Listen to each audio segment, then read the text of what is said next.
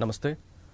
We have recently celebrated International Yoga Day, and the Yoga Day has been celebrated across the world in different cities, and also the different aspects of yoga has been celebrated across the globe.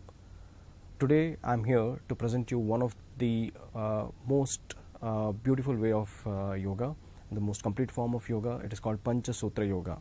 This takes the yoga into the very next level. So we are going to present that yoga today, and it is not a new form of yoga. It has been practicing in the Indian subcontinent for the last 6,000 years. There is a scientific archaeological evidence available in the Harappa Mohenjo-daro civilization for this kind of yoga being practiced then. That's the 6,000-year-old. And there is also a recent evidence which is evolving, which has to be carbon dated, and rough estimate is going up to 17,000 years in this continent. So I'm going to present you that kind of yoga. So before we start off with that yoga, let me start with my introduction. My name is Shekhar. My full name is Shekhar. I'm an entrepreneur who has been working in different countries and come back to India 4 years back. And I'm actually traveled across India, starting from Kedar to Kanyakumari in different parts of India, collecting different parts of the tradition and trying to collate all this into information. And then the major inspiration for me to start into yoga was about 10 years back. I was in one of my client, Lara Bertarelli. She came down from France and she was here. We went down for a cup of coffee in MG Road. That point in time, we had a good chat, and she said she's practicing yoga, and being from the Indian subcontinent, I said I'm also practicing yoga. Then when very interesting conversation took off, and she asked me, are you practicing Hatha yoga or Ashtanga yoga? That actually took me by surprise. I'm from this continent and I know yoga, and I thought I know yoga, but then she's very specific. Are you practicing Hatha yoga or Ashtanga yoga? I did not know the difference. Then I thought, let me go back, and I'll have to, if I'm practicing here and I'm actually into this for a very long time. So then from the 10 year back, this journey started, and I've gone through the different aspects of yoga and understood the scriptures, learned Sanskrit, and I've done a lot of research onto this. And based on that, I was not only based on that, in fact, I was lucky enough to get to the depth of the yoga and to the roots of it by the grace of Pancha Acharyas. So there are 5 gurus, and because of that, because of those gurus, I was blessed with them, and because of that, I'm able to get to the roots of this thing. I've also luckily met with a scientist who was working on this. He was in NAL, National Aeronautic Laboratories, India. He was the deputy chairman, and being in such a high position, after he retired, he was doing a research on this Sanskrit book, and then I got interest and inspiration to get into more depth of it. And by all this, my hard work plus the luck, I'm able to get to the basics of it. Now, before we get into this Panchasutra yoga, what it is and what it is going to do for us, how it is different from other forms of yoga, let me ask you a simple question.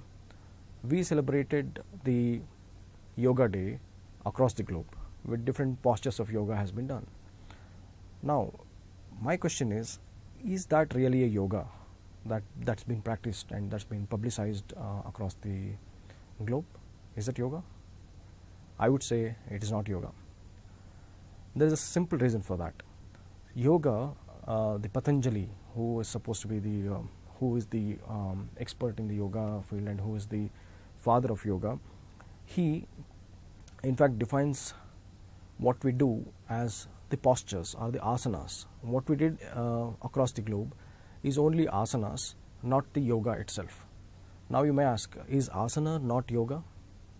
Is it not one and the same? We had to get to the definition of asana.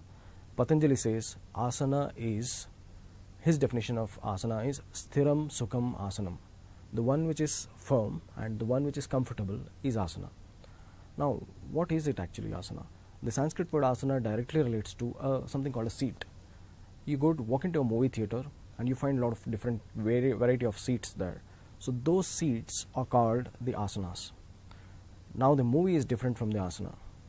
Yoga is actually the movie, and the asana is the seat of it. Now we cannot call the seat itself as the movie. Likewise, you can have different variety of seats, but we are actually stuck in the level of seats only. So you can see on the screen, left side you can see the screen seats, and on the right side you can see the different postures of yoga. They are one and the same. By according to Patanjali, it is Thiram Sukham Asanam. Now, what else is there in yoga? Patanjali definition of yoga has 8 other aspects apart from asana. What are these 8 other aspects?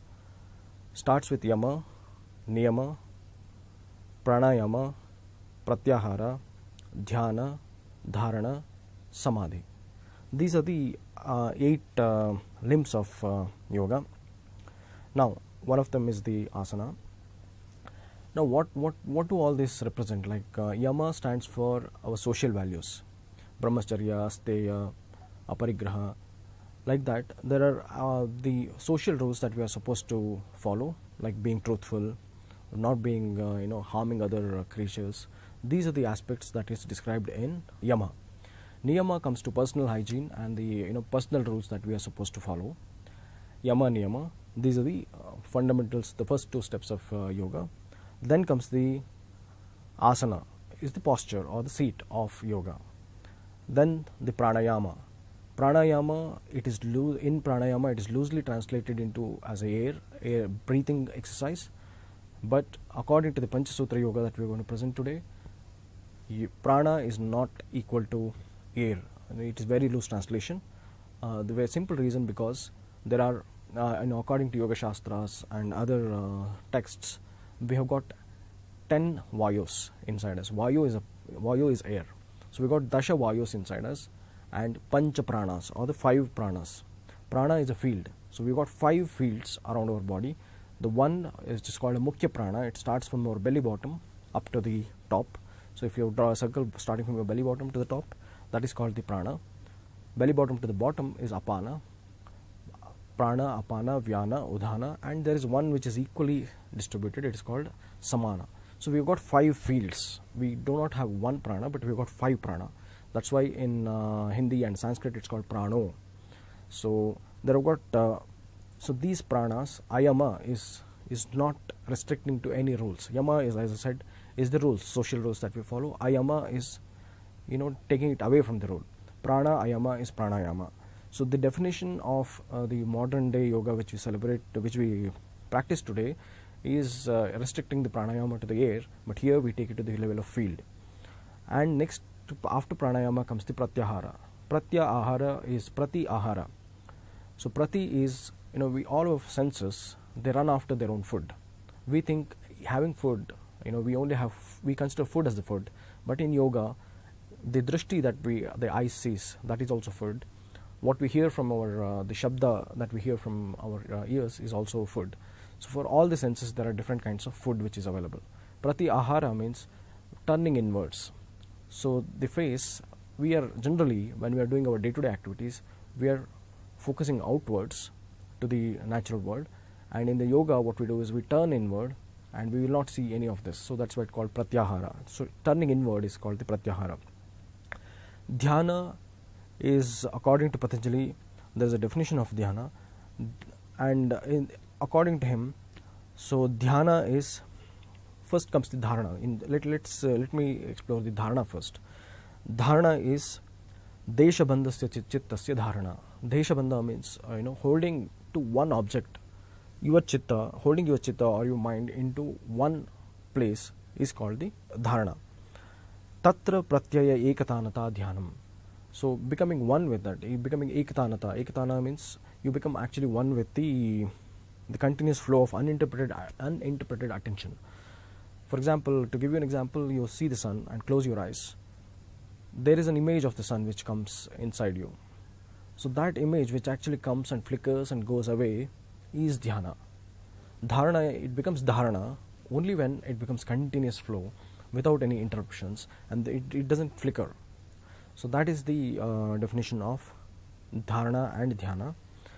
And then comes the samadhi. In samadhi, it is beyond all these states. You become one with that. You and that, the object that you are seeing, they will not be two different objects, but then you become one with that.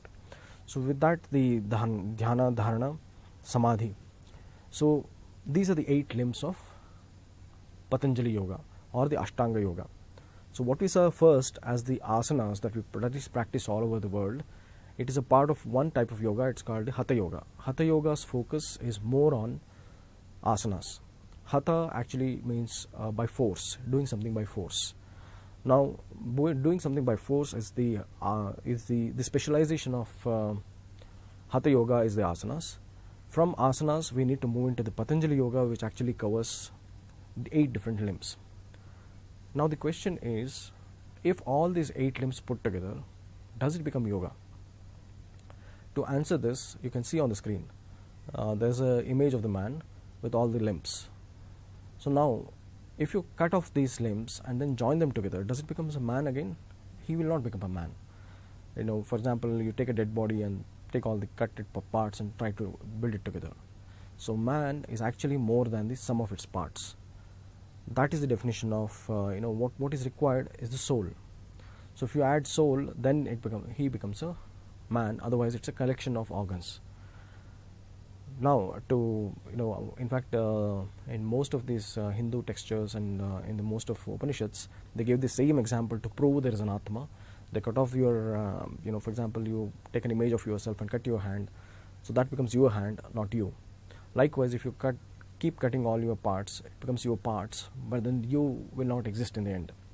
So the you, what is called as you, or the soul of it, is actually more than the sum of the parts. Likewise, if we put all the ashtangas together, this yoga, it will not become a complete yoga. It's still the parts put together. Now, what is that yoga which starts after this? To know that, Patanjali defines it as, Patanjali's definition of yoga is, he says, yoga chitta vritti nirodha.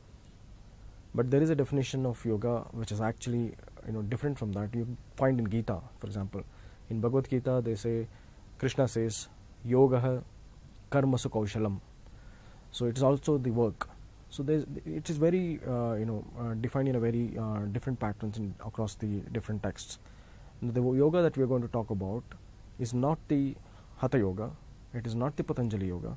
So the Panchasutra Yoga, it actually transcends all of this into a new domain. Here, the definition of yoga is yuj iti yoga. Yuj means union. So the individual consciousness becomes one with the universal consciousness.